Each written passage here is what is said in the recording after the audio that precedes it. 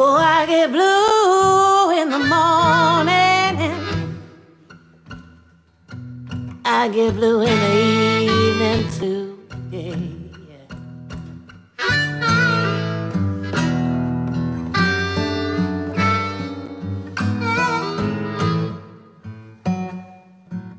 I get blue in the morning time, I get blue in the evening too.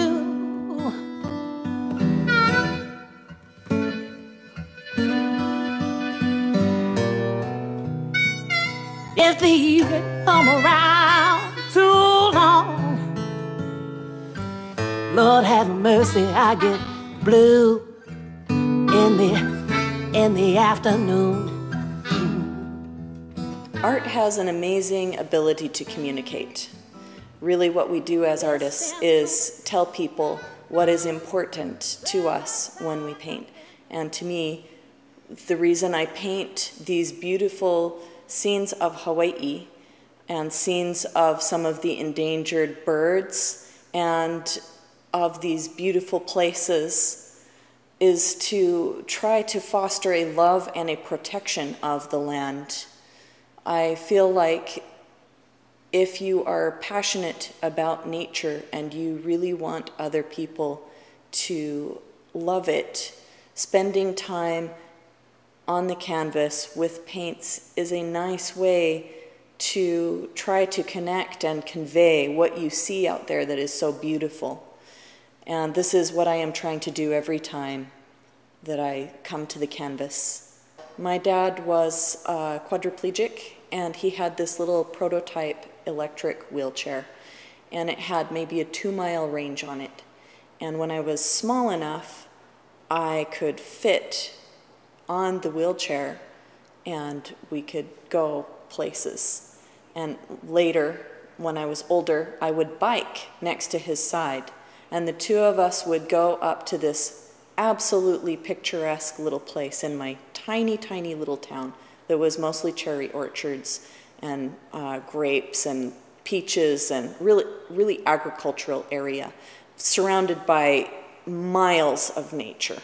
This is where my love of nature really comes from, is this freedom to wander my little cute neighborhood. So, and beyond. But we would go up to this little river and we would watch the squirrels and the birds and the otters and the muskrats, and for such a long, long time, and we would pick wild plums on the way home.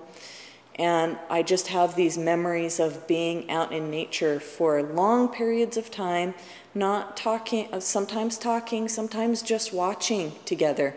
And he would say, look, there's an otter, and we would kind of watch them. The business aspect of art is probably the thing that keeps a lot of artists from doing this as their bread and butter.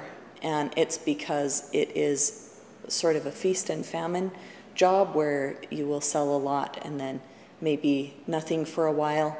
And so you have to have very good management skills there, but mostly it's perseverance. If I'm really stressed out,